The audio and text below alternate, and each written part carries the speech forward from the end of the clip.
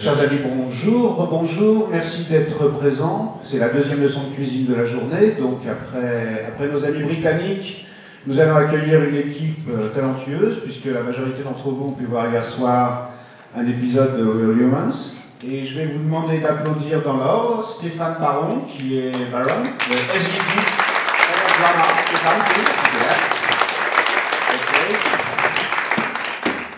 Henrik Widman, who is producer Matador Film, c'est le producteur de Matador Film, qui est donc la société qui a produit en coproduction avec SVT la série dont nous allons parler.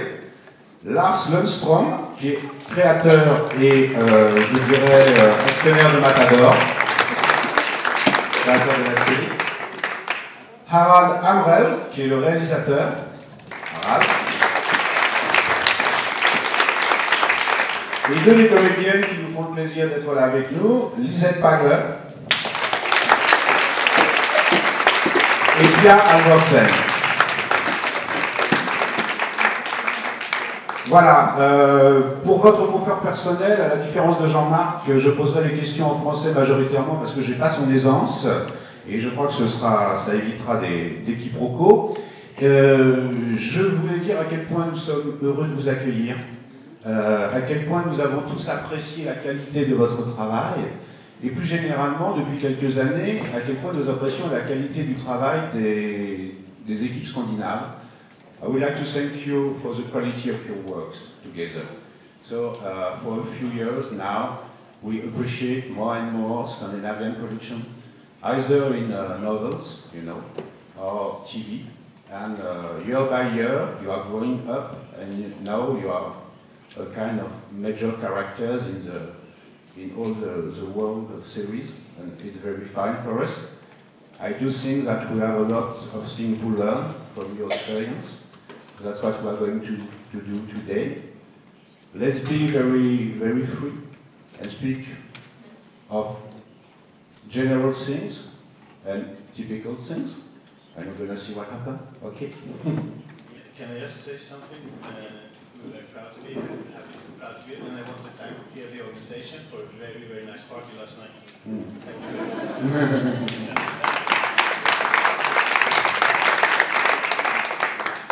J'aimerais qu'on commence par un petit portrait général de la production en Suède, à savoir, est-ce que Stéphane, vous qui travaillez pour la SVT, donc qui est une chaîne suédoise, vous pouvez en quelques mots nous dire combien de chaînes vous avez, quel est le volume, non pas le volume de production de manière très précise, mais par exemple combien de soirées de fiction vous avez sur vos chaînes par semaine?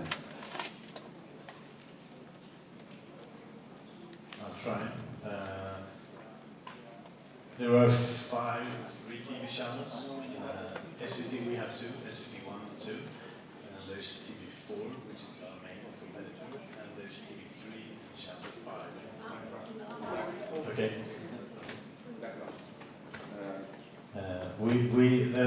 Our two channels, SVT 1 is the biggest channel in Sweden. We have a share of 35%. TV4 is the second largest one. They have a share of 30, and then SVT2 has 10, TV3 12, 15, and Channel 5 around 15. And our two channels, the SVT1 is our main channel where we air all the broad productions, and we have two slots for drama, Sundays night and Mondays night. And TV4 they don't do as much drama as we do, but they have their drama or their crime at 9 o'clock Sunday night. So we compete at the same slot on Sunday nights. And it's only we, SVT and TV4, that has sort of general output of drama. TV3 does once in a while, they do sitcoms. And but we hear rumors that there might go into production. And as a producer, we do, of course, hope that they will commission dramas. Yeah, we all hope. We really, really need more drama. We would love more competition. One could say that for the last 10 years, it's been SVT and TV4 that has done drama, but I'd say that we do approximately 5 times as much in volume. We have an output, whether it's in-house productions or whether it's co-productions with other companies, we have an output of 4 series every year. And those are series about 10 or 12 episodes. Apart from that, we do 4 or 5 mini-series every year. And we do 1 sitcom a year, 1 season. And the season in Sweden, the sitcom season in Sweden is 13 episodes. TV4 does I'd say that they do crime based on novels. They do crime franchises like Wallander, and they do other miniseries based on books, and they do very successfully. They do sitcoms. Bien. Quand vous dites sitcom, par exemple, quel est l'horaire de prime time? Quel est le prime time pour la diffusion? Est-ce que les sitcoms sont en diffusion l'après-midi? Et la troisième question dans ce que vous avez dit, vous dites en coproduction. Est-ce que ça veut dire que les chaînes suédoises font des productions propres ou elles font tout en coproduction, en véritable coproduction et non pas en commande?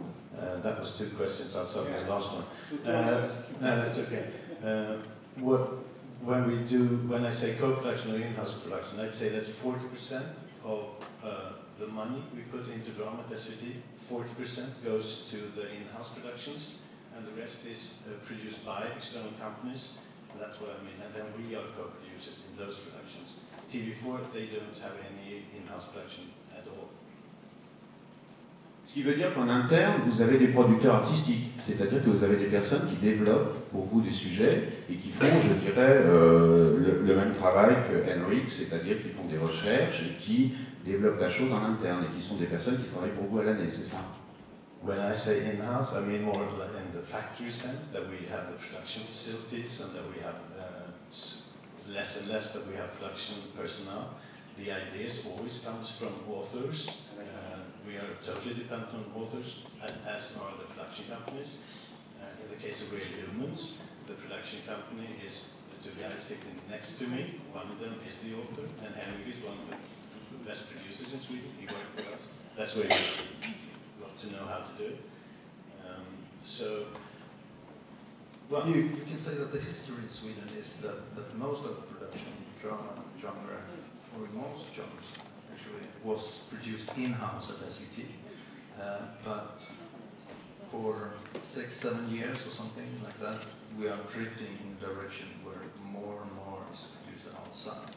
And I would guess that more, well, maybe you should say how much. I hope that we will produce even more in the future outside, of course. Just to give you a short history, in the 80s there was no competition, there were no other channels. Everything was produced by SVT. There were directors and writers on the payroll. Today, and I'd say that for the last 4 years we've taken very big steps in diminishing our the resources that we sit on. So we're moving towards a situation where we look at, let's say, 25-30% of our, I'm talking drama now, not everything else, 25% would be what we would actually produce ourselves. When I say produce, I mean the main producer as a production company. Alors, pour rebondir justement, Stéphane, vous parlez de l'apparition d'un secteur privé depuis quelques années. Henrik, c'est ça qui vous a donné envie de créer Matador, puisque vous m'avez dit tout à l'heure que Matador est une relativement jeune société. Comment est né Matador? Well, it was, I would say that Real Humans made Matador Film. Lars and I met a couple of years ago. We had a lunch. I asked Lars, do you have any good ideas? Well, I had some bad ideas and I have one good idea. And we started to discuss that, and after a couple of months, the discussion got deeper, and we decided to start up Matador Film.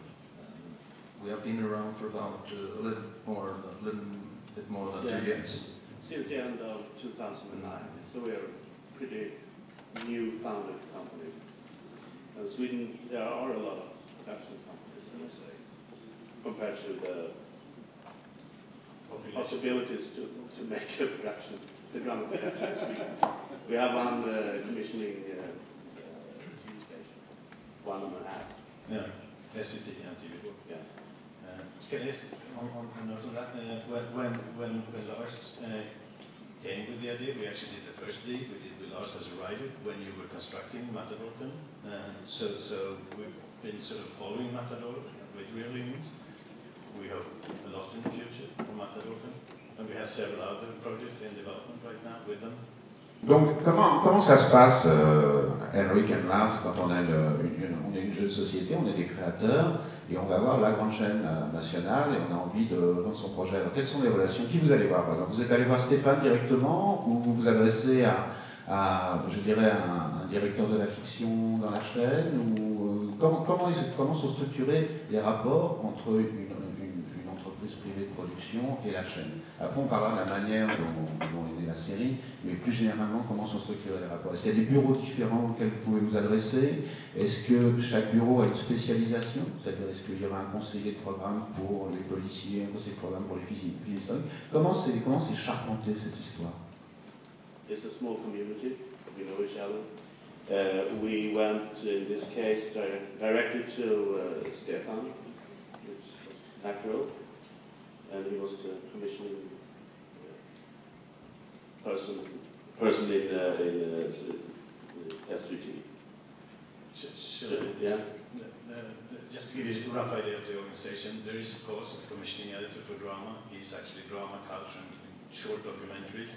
There's one director of program. There are 5 commissioning editors, and there are 10 heads of programs in Stockholm. 5 of those 10 heads of programs are in Stockholm, because the turnover in Stockholm is the biggest one. And there's 2 in Malmö, 2 in Gothenburg, and 1 in Umeå up north. And I'm one of those 10. It's the 10 that talk to the 5, and the decisions are made by the director of program. There's nobody else involved in the decisions, just to give, which is very different from, well, of course, different from the big countries in Europe, but it's very different from Denmark and Norway and Finland as well. There are much more layers of decision makers in those countries, and we're very, very proud of our very flat organization in that sense. Well, when the four of us are describing this relationship, it might sound a little bit like Sweden is a kind of a banana republic, because I used to work as a producer at SVT. I was at production for a couple of years, and then I went outside. I've been working with Harald at SVT and with Stefan, and I worked with Lars 10, 15 years ago. So we know each other quite well. Sweden is a small country, and the industry in Sweden is small. It's good in some ways, but of course it's a small market as well, so it causes problems. Bien sûr. Est-ce qu'il y a une stabilité, je dirais, dans vos interlocuteurs? C'est-à-dire, est-ce que, par exemple, les gens qui travaillent à SVT sont les mêmes depuis longtemps? Est-ce que, quand vous dites que vous vous connaissez tous, il y a des avantages et des inconvénients, c'est d'abord des relations de confiance, ou ça peut être aussi parfois étouffant parce qu'on se connaît tellement qu'il n'y aura pas de surprise? Well, to be completely honest, they change their positions all the time, but it's... I don't want to be rude here, but I'm always there. He's always there in different positions. Très bien. Bon, on va passer plus spécifiquement maintenant à la genèse de cette série. Donc, Henrik et Lars, vous avez cette idée. Vous allez voir Stefan. Stefan, qui est un des décideurs du pays, fait remonter l'idée dans sa hiérarchie. Il y a une décision qui est prise de développer cette chose.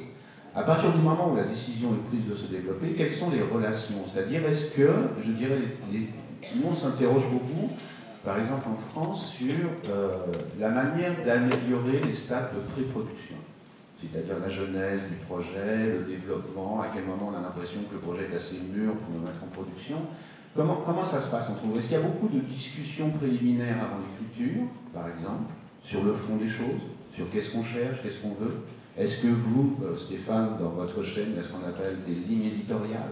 C'est-à-dire qu'à un moment, vous recherchez plutôt tel type de programme que tel autre, et ces modes, on peut dire, peuvent changer au fil du temps? Ou est-ce que c'est sujet par sujet, c'est-à-dire c'est coup de cœur par coup de cœur? We have a very, very obvious, or we have a very clear vision or strategy of, in this case, how we want to develop the 4 series per year that we want to show the audience. And we have the strategies that 2 of them could be crime, suspense, and 2 sort of drama. This idea was a little different, to say the least. And when Lars and Henrik came with the idea to me, I think I know that they know that I'm an old sci-fi nerd. I grew up on Asimov. I know the laws of robotics like better than anything else. So it was really something that fitted me. And I was very sure that we had to develop it on our own, on the development budget that we had, to take it to bring it into a stage where Annie Vigelius, our director of program and our commissioning editor and the commissioning board, was to see, because if I had gone up with it saying we want to do a robot show or a sci-fi show, they would have said no. So we made a deal, writing the scripts, just to give you a rough idea, which was during 2010, and we made a pilot, an 8-minute, or actually, sorry, Matador made a pilot. We made a pilot. Yeah. We worked with concept visualizers and several visualizers actually to find out the precise style for quite a long time, I would say. And we got Harald Hamrell on board pretty early, after half a year or something, because as Stefan, Harald is kind of a sci-fi nerd. And Harald is the conceptual director. Ça veut dire 2 choses, parce que est-ce que vous vous êtes posé la question du danger d'un programme de science-fiction, par exemple en prime time? La science-fiction est quand même un genre qui n'est pas évidemment fédérateur. Donc quand on décide de faire ça, il y a un risque par rapport au public, ça c'est une première question. Et puis après on reviendra à ce qui m'a ébloui hier, c'est la qualité de la direction artistique, plus précisément, donc on va revenir à ça après.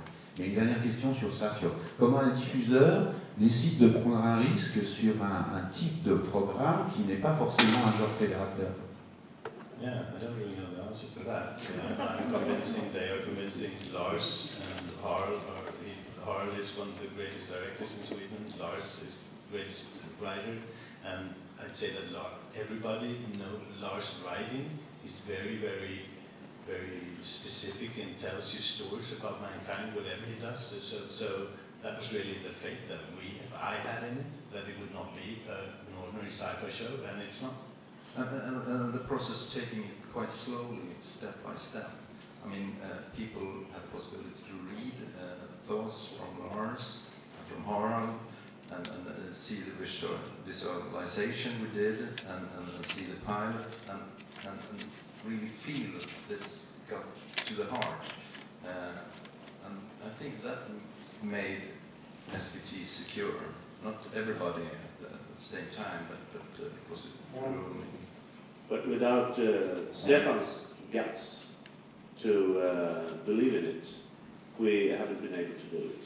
So it was a good coexisting relationship, our creativity, Stefan's guts, and our development process, which was, I think, very organic to the project. But there's been a lot of guts in this project. I'd say that Annie is our director of program, because without going into the financing situation, but it was difficult to convince our Scandinavian partners and our ZDF, whom we usually co-produce crime with. It was difficult for them to commit themselves to this. So SVT took, actually, when we greenlighted it, we took the 100% out together with Matador, because they had a big stake in this. You didn't need to kick me. We financed it ourselves together with Matador, without anybody. So there is a lot of guts above me as well. Henrik and Lars, ça veut dire que en même temps que vous écrivez, ou avant même d'écrire, vous réfléchissez beaucoup à la charte visuelle, au style, c'est-à-dire au design de la série. Ce qui est frappant dans cette série, c'est ça, c'est que c'est de la science-fiction, mais en même temps il y a une énorme humanité, et que souvent l'humanité passe devant la science-fiction, et c'est ça qui en fait un programme, à mon avis, admirable pour tout le monde. Et la deuxième chose, c'est le contrôle, c'est-à-dire le sentiment que le moindre caddie a une couleur particulière, que tout est travaillé, il y a une charte des couleurs, il y a une charte des accessoires, il y a un travail sur, on parlera après avec les comédiennes, mais le travail sur les... Enfin tout ça, est-ce que c'est un travail qui se fait avant l'écriture, et à un moment vous commencez à écrire quand vous avez décidé quelle serait la couleur au sens général de votre film, ou ça se fait parallèlement à l'écriture? Qui a le final cut là-dessus, par exemple, parce qu'il faut quand même... je ne suis pas sûr que la Suède soit quand même le paradis, là, vous nous racontez des choses merveilleuses où tout le monde s'entend super bien, il n'y a jamais de bataille? Oh yes, we certainly had disagreements, but there's a whole load of questions there. To begin at the start, I had the idea for the series for Real Humans some maybe 7 years ago. It popped up in my head from somewhere, I don't know where from. And I couldn't really get around how to do it, how to realize it. It seemed impossible in Sweden because of the genre. It maybe would fit in United States or something like that. Then I met Henrik, and I think it was when a series called True Blood has just premiered, and they kind of set up a world not similar to Real Humans, but they just said, this is the world, believe it, and we tell stories from this world. That was a key moment when we realized that this is how we're going to do it. We don't need to explain how these robots has come to life, how they are constructed, and all these things. We just say they are here. Now we tell stories about it. And what attracted me most in the concept was the possibility of telling stories. It was like a never-ending machine of storytelling. Yes. It is a never-ending machine because it has not yet ended. And how it would look like, I didn't know. We started to exploring this together with SVT and together with the conceptual director Harald. At first with this short pilot where we tested the makeup, we tested how they move, how a story would be constructed and so on. May I add one thing regarding the pilot? I was at first a bit intimidated by this approach by saying that you should do a pilot. I made 15 TV series, the Emmy nominated, whatever, and Lars has written huge success TV series, so we thought, right, but afterwards, that was the best thing that could have happened. And it was not a pilot of one episode, it was 7 minutes, just to check how the movements of the Hubots, how should we create this special universe, which, and we realized it's very, very subtle in the acting, and how much is enough. And that's a very thin line. So it was very good, and I was happy that we did that. And so it started very much from there as well. Donc si je comprends bien, il y a au départ une grande confiance mutuelle, c'est-à-dire que Stéphane, vous faites confiance à une équipe de créateurs que vous connaissez bien. Cette équipe de créateurs travaille sur un projet, le définit le plus précisément possible, ensuite elle revient vers vous. Et après, comment ça se passe? Il y a beaucoup d'allers-retours sur l'écriture, où vous les laissez totalement libres de faire ce qu'ils ont à faire, et rendez-vous à la fin de l'écriture, on se parle, on tourne, ou c'est plus compliqué que ça? C'est une question à la fois Stéphane, Henrik et Lars, c'est votre point de vue sur les relations avec la chaîne, votre degré de liberté et d'autonomie. On Real Humans, I've been very much involved, much more than I usually am in series. So I was in the early stage very much involved. I read everything, I gave notes, and we had on my staff there are editors. One of my editors worked alongside me, giving notes, talking to Lars and Henrik. But those were notes, and you were you listened very clearly. We had long discussions about it in the early stages. Yeah, sure. The work with the manuscripts is a long and tiresome very funny also. And good notes from Stefan, good notes from Harald, from Henrik, and from the other script editor who worked with us. I think the process was slow. I had a good time to write through the manuscript. I write every episode maybe 6 or 7 times. Then the last 2 or 3, I think I wrote them 15 times or something like that. So I was writing very long into the process. That means how long? How long? At the very end. From the beginning till the production. Too long. From the beginning of the writing till the beginning of the shooting. Well, I began writing in 2009. We wrote all through 2010, and then we started shooting at April 11. And I wrote until the 1st of September 2012. And then one Hubot got pregnant, so we had to rewrite it. 2011, sorry. At the time when we greenlighted the show, we had 6 scripts in a second version. I think actually episodes 1 and 2 in the third version. And we had a storyline that we were very confident with.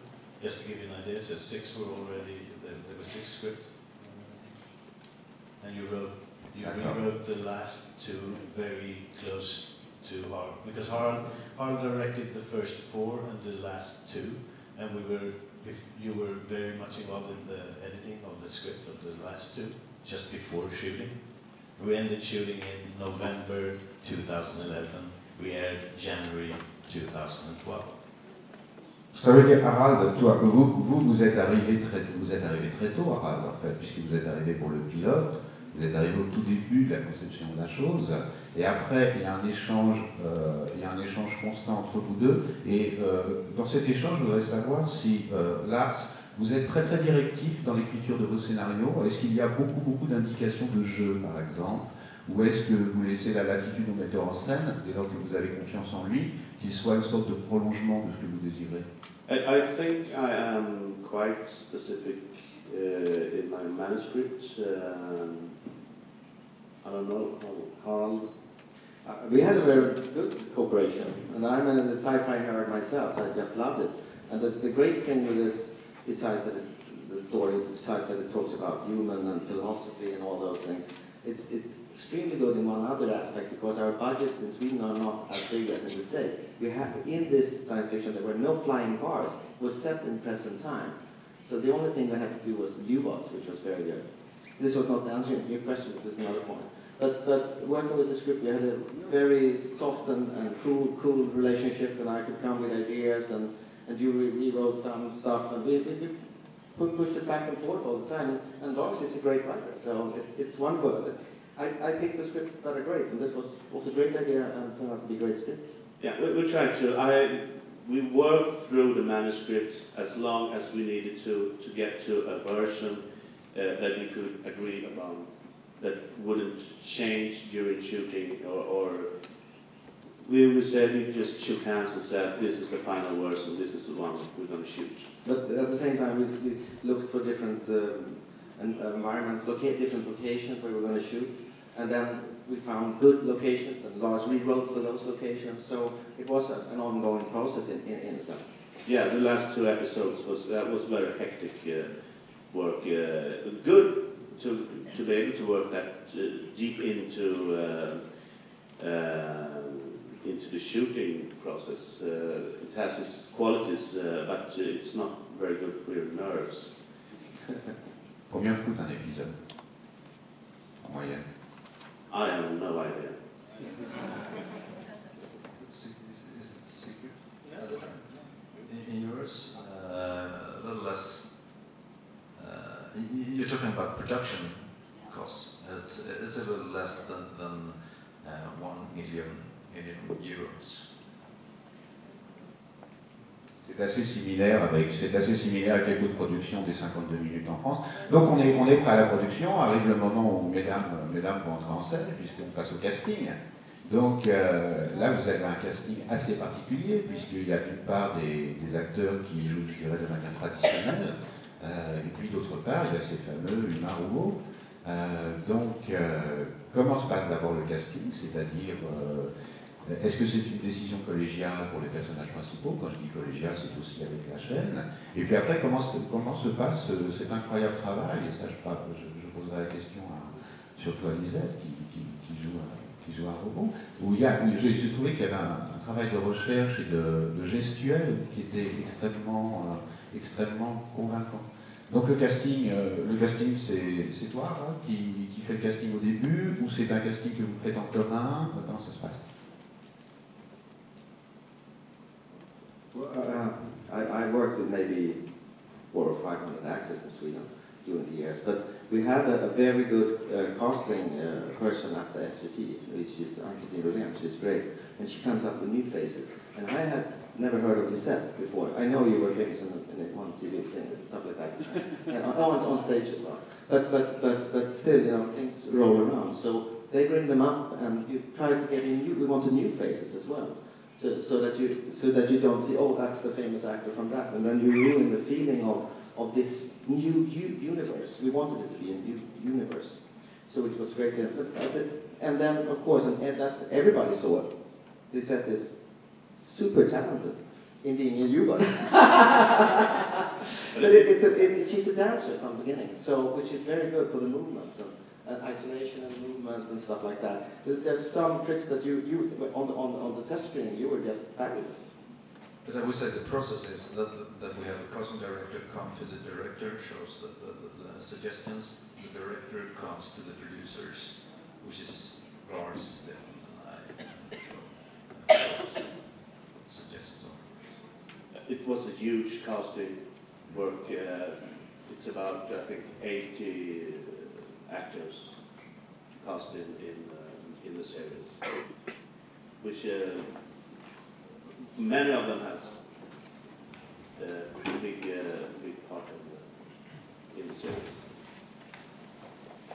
Alors Lisette, quand on est une actrice de théâtre, de télévision, de cinéma, c'est vrai qu'on est habitué à exprimer tout un panel d'émotions et à mettre en œuvre son expressivité. Quand on vous dit, Lisette, vous allez être un robot, comment ça se passe?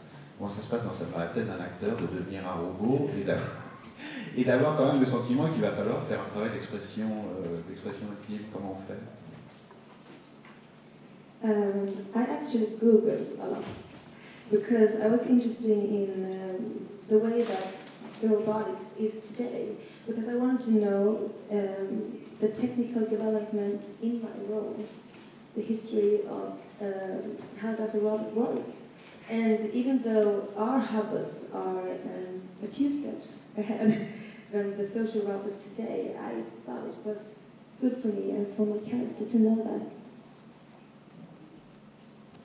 Et vous avez travaillé avec est-ce que vous avez travaillé avec un mime, par exemple? Est-ce que la gestuelle, parce qu'il fallait quand même une uniformité dans la gestuelle des robots, donc qui faisait travailler tous les acteurs qui incarnent les robots? Comment ça se passe, ça? We had one workshop with a mimer, Ulf, and he showed us how to isolate the movements, and so we had the same frame of the Hubots, even though it could be different types of Hubots, someone older, someone newer, but we wanted to have the same frame, I think. Yes, and on the pilot we had this mime master Ulf on the set all the time, so I can focus on the acting, he can focus on the movement. But that turned out to be too much robotic. So we had a session with Ulf where you all had the same training during a day. And then I could talk to them and say, could you have a little bit more of isolation there? Could I have a talk, let's call it talk. So and then I can use that new terminology to express, and we could communicate around those words to add more or less of being a Hubot, which was very good. But on set then, we realized one very important thing. If two Hubots talk to each other I set different rules for how they should do a bit. You answer a bit later, you look between the eyes, you look there, you don't look into the eyes. You can use some small specific things as a help to become a Hubot. But if two Hubots work together and I gave them instructions on how to act, the scene was dead. Absolutely dead. Because everybody was waiting and it became slow. It lost the dramatic nerve. So what we did was, when we rehearsed with Hubots, rehearse as a human being and talk to Lars talks to Harald as we talk here, as a human, and go with the affection of the scene. But then, when you shoot, add a thin layer of Hubot over you. Because then you know the nerve and the dynamic, the drama dynamic of the scene. You have felt it as an actor, but then you add the type of just looking between his eyes, adding a little talk, a little isolation, just a thin line, and that's all you need.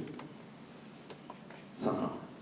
Et alors donc, on va parler du contre-champ. Pia, vous qui interprétez, je dirais, un rôle traditionnel, quelles sont les difficultés dans un travail avec un acteur qui, lui est dans un code de travail qui n'est pas le même? Qu'est-ce que ça provoque en vous de travailler avec quelqu'un qui est extrêmement minimaliste, avec des gestes codifiés, des choses comme ça? Est-ce que c'est assez bouleversant, sans premier du terme, ou on s'y habitue très vite?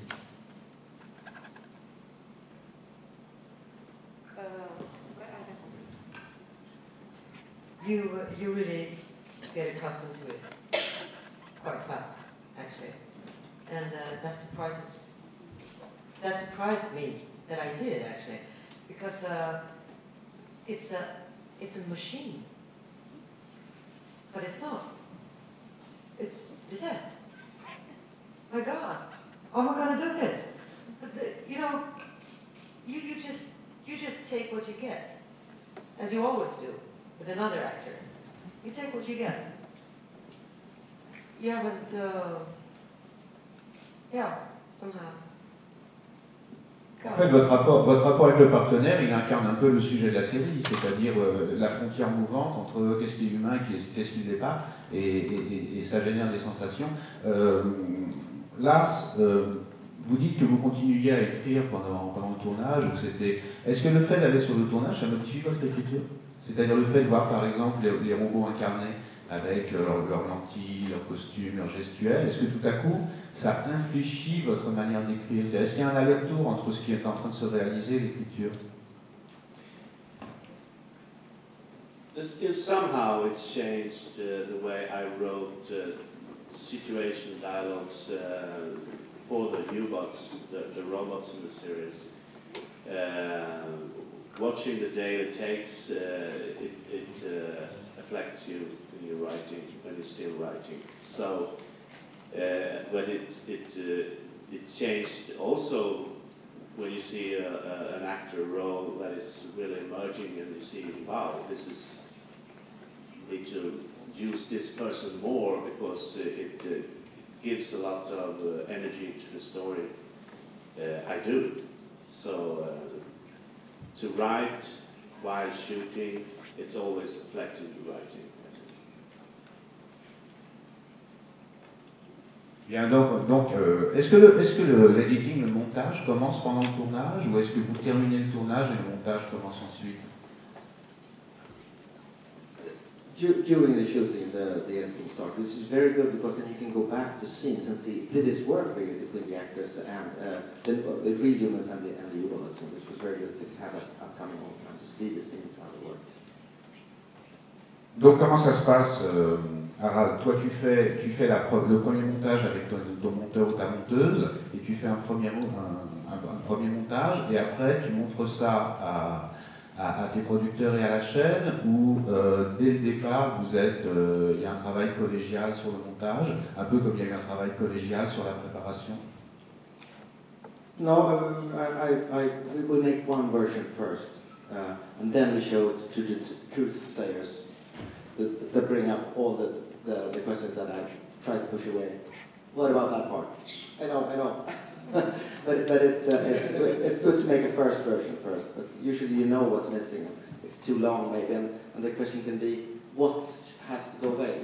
I'd like to have everything there, but Stefan wants to have 60 minutes. So something has to go. What has to go? And that's you need eyes. We even had showings for audiences that didn't know anything about it to see what worked, what didn't work, which was good.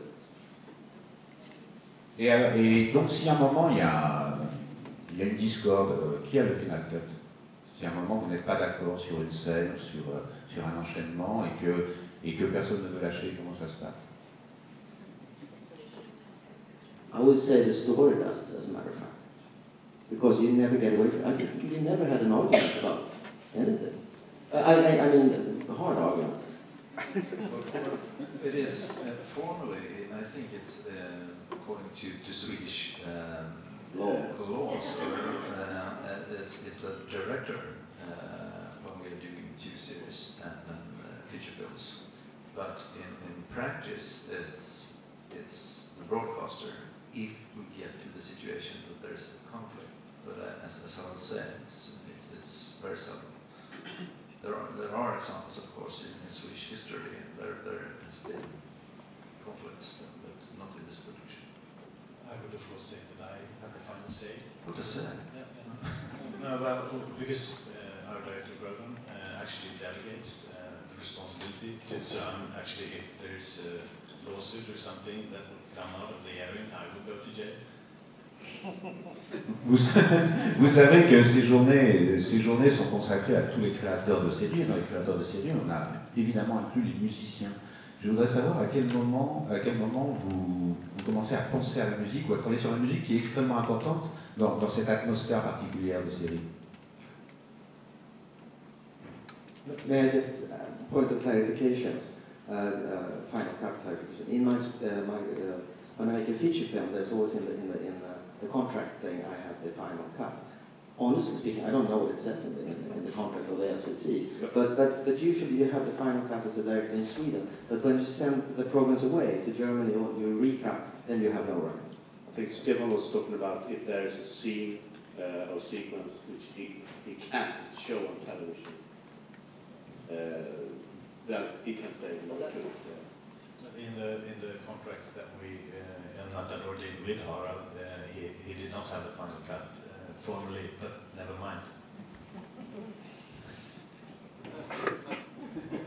Donc la musique. À toi, comment choisissez-vous à quel moment le musicien intervient? Est-ce qu'il intervient sur le premier montage d'image? Est-ce que vous lui demandez de travailler déjà sur une atmosphère au moment du scénario? Est-ce que c'est un élément qui participe de l'ensemble dès le début ou il est ajouté à la fin, puisqu'on sait qu'il peut y avoir les deux types de fonctionnement? In this case, he got on board at the end of the process. I always listen to music when I write. That's not the music we can use for the final series. Then the editors, they use their music when they edit, and that's not the music we can use in the series as well. And then the composer comes aboard. Richard, he came during the final editing period and started composing all of the music for the series. But the final editing of the first episode, which means that in the editing of the later episodes there was music that was available and that we wanted to use. And slowly the editors could shift from the music that they just picked into his music, because it became more and more pieces of music from him. Vous avez mis en place un système dramatique tellement riche que vous pouvez imaginer de nombreuses saisons là-dessus. Comment vous envisagez les choses? C'est-à-dire que, est-ce que la commande de la suite s'est faite très très tôt? Est-ce que vous avez attendu le succès public? Est-ce que vous avez déjà des projections sur l'avenir?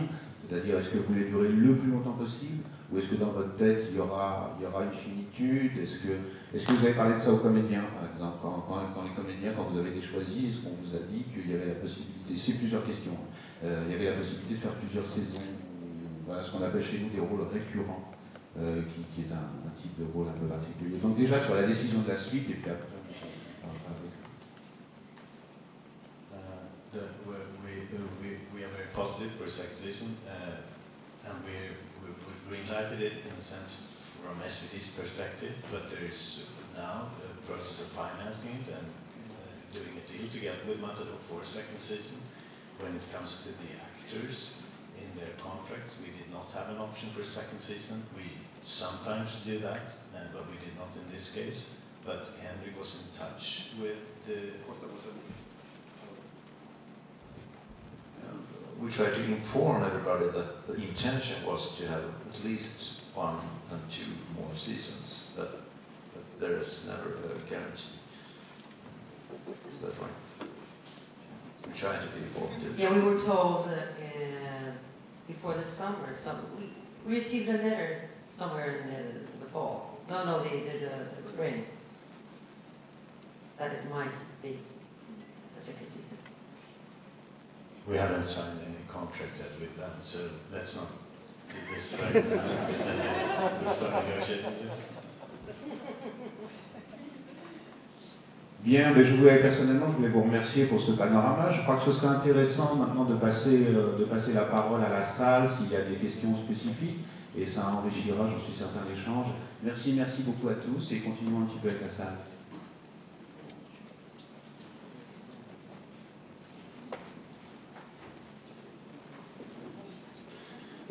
Est-ce que dès le départ, vous étiez parti sur 10 épisodes pour une saison? Et est-ce que donc financièrement, vous saviez que ça pouvait fonctionner sur 10 épisodes? Pourquoi pas 12? Pourquoi pas 8? Pourquoi 10? Et voilà, économiquement, comment c'est viable? Yeah, we knew we wanted 10 because in our drama strategy, well, at least at that time, and it's still actually the same, we wanted to have an output of 4 times 10 times 60. Our slots are 60 minutes, so we knew we wanted 10 from the beginning.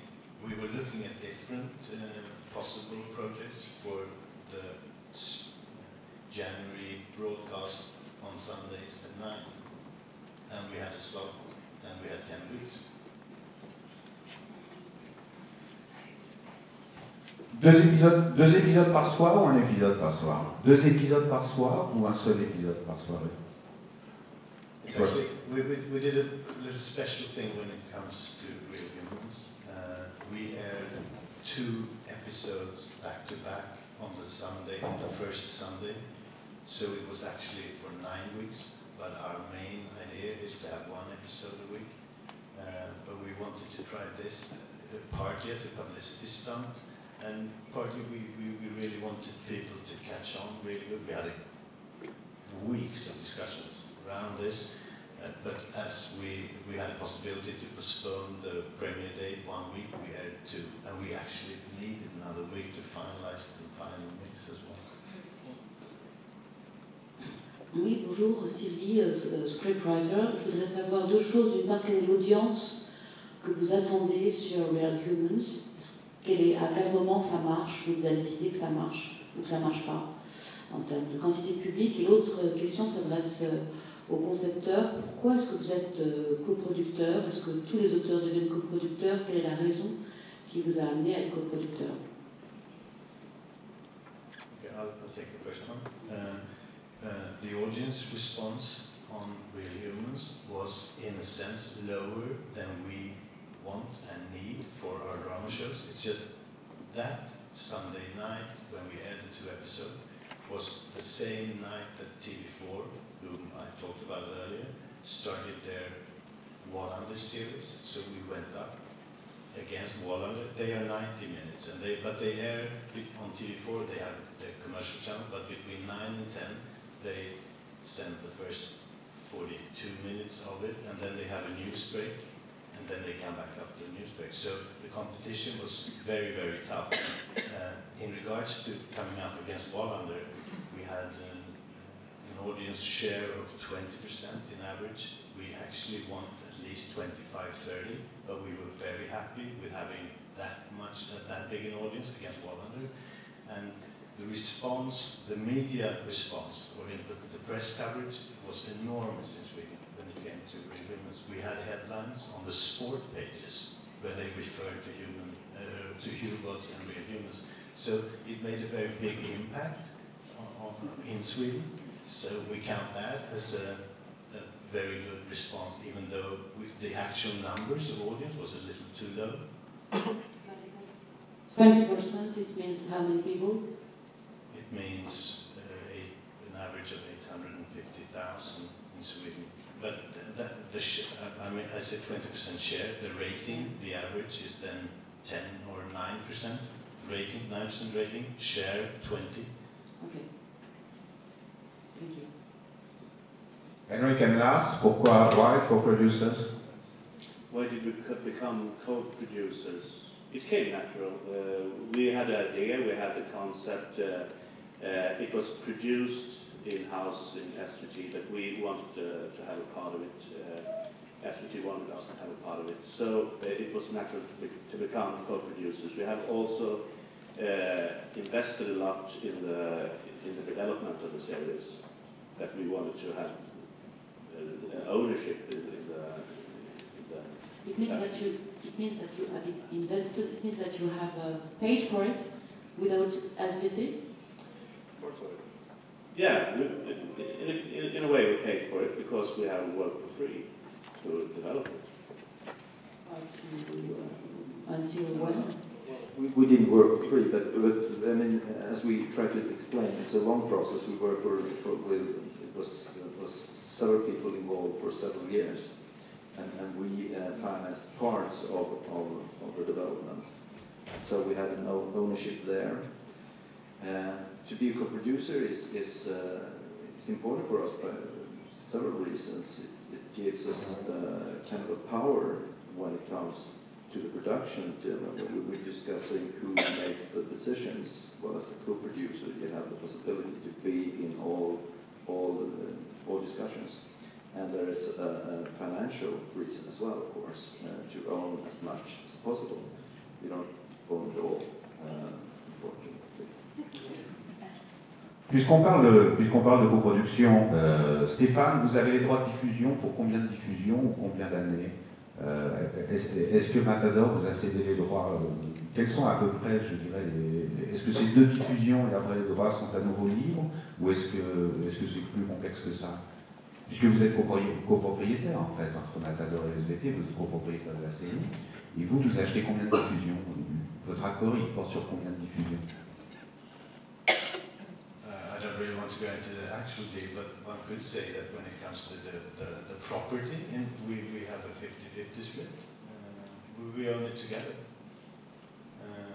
I mean, the actual deal that we have is a result of negotiations, because, of course, between me and Henrik, but I hope that we were very satisfied with the situation. Of course, from Matador's point of view, they would have, of course, wanted to be able to bring in more money from their side to earn more of the ready-made, but the property in itself, of course, it will always be Lars's and Matador's. It's their property in that sense, but with we have a distribution deal with Shine International. We have a remake deal with one of Shine's companies, Hubots, with them, and we do this together with Matador. D'autres questions? Yes. How much is one episode? Usually.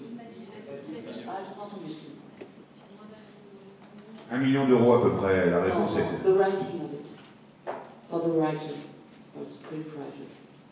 As a scriptwriter. Well, I'm a co-producer. Yes. But as a scriptwriter, usually, if you are not co-producer. There is union standards. I don't have it in my head what the fees per script is in Sweden. In every battle of the standard DLC comes up much higher, of course. I'd say that on a series, I would say a series of 10 episodes, it's between, per episode, the author gets between 15,000 and 20,000 euros per episode. Okay. Depends on who's writing. Yeah, but I was talking now the standard minimum levels. Minimum levels. Yeah. There's the Writers Guild of Sweden. So you are guaranteed to get about 20 to 25,000 euros per episode. Then royalties and so on comes on top of that. Les comédiens. Est-ce que pour les comédiens c'est la même chose, c'est-à-dire est-ce qu'il y a une grille des salaires minimum? Et je voudrais savoir si en Suède vous bénéficiez de systèmes de protection sociale dans des périodes de chômage, par exemple. Pour les comédiens, est-ce qu'il y a un salaire minimum par jour à la télévision, au cinéma? C'est-à-dire est-ce qu'il y a des accords?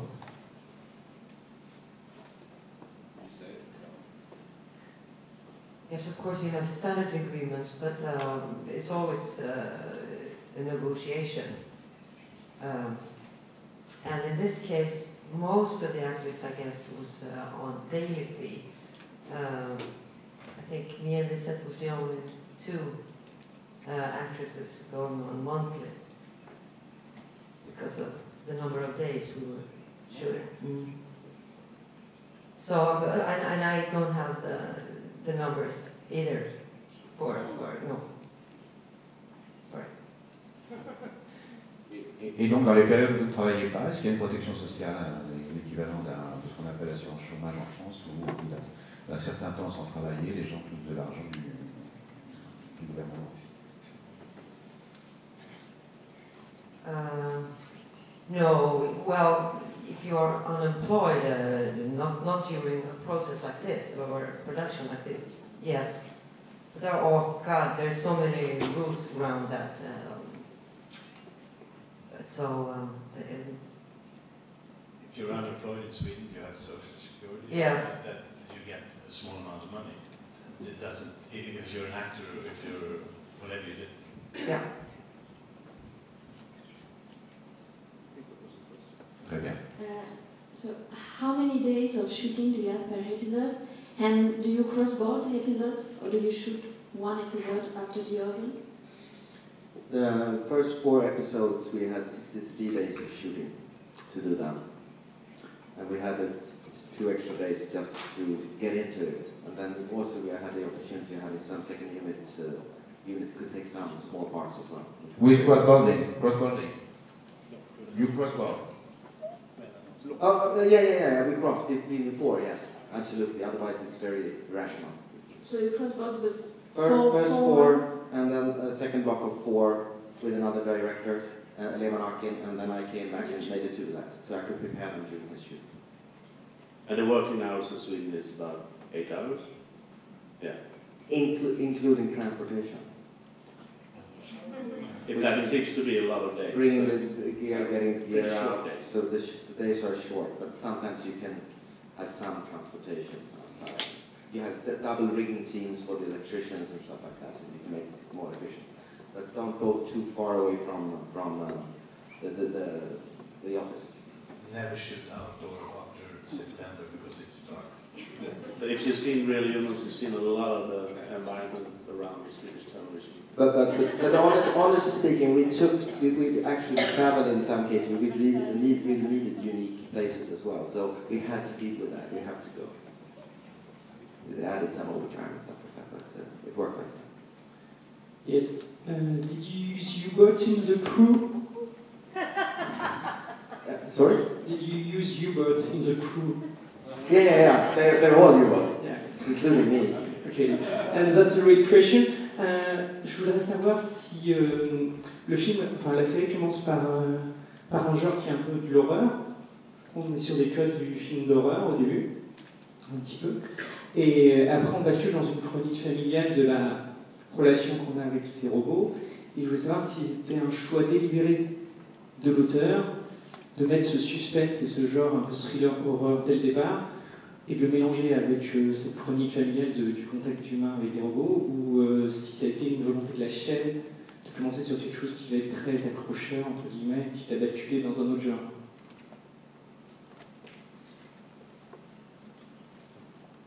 It was a choice. I wanted to write a multi-genre series with combining comedy, horror, as you said, suspense and drama, family drama, into one pot, and make it a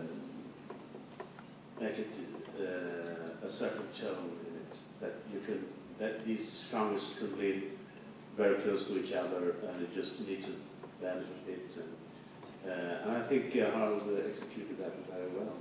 Thank you. The idea was, I love this multi-plot, but of course it can be a bit tricky to move around it, but also the humor that was into it. So you go between all these feelings. And also, I wanted to have the tonality of, you never know what's around the corner feeling. A kind of Lynch feeling.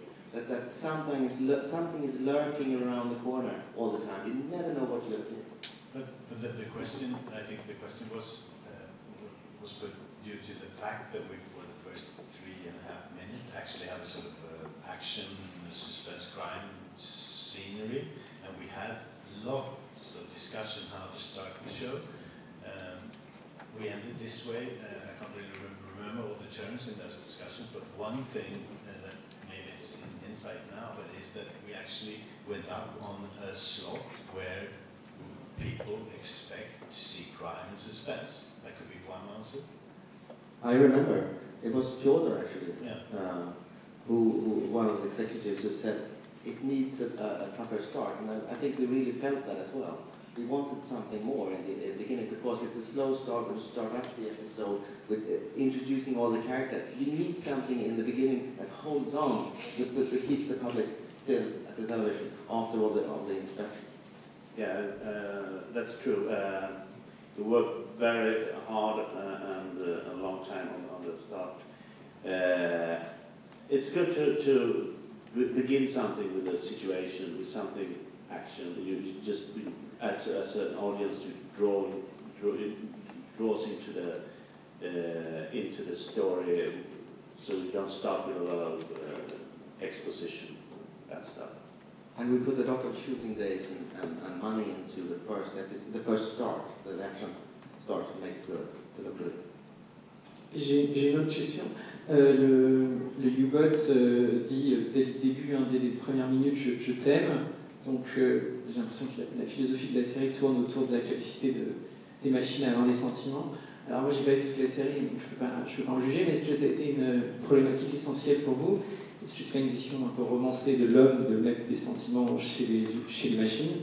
Et est-ce que ça a été le sujet de grandes discussions entre vous? Est-ce que c'était fondamental par rapport à l'idée de départ de cette série?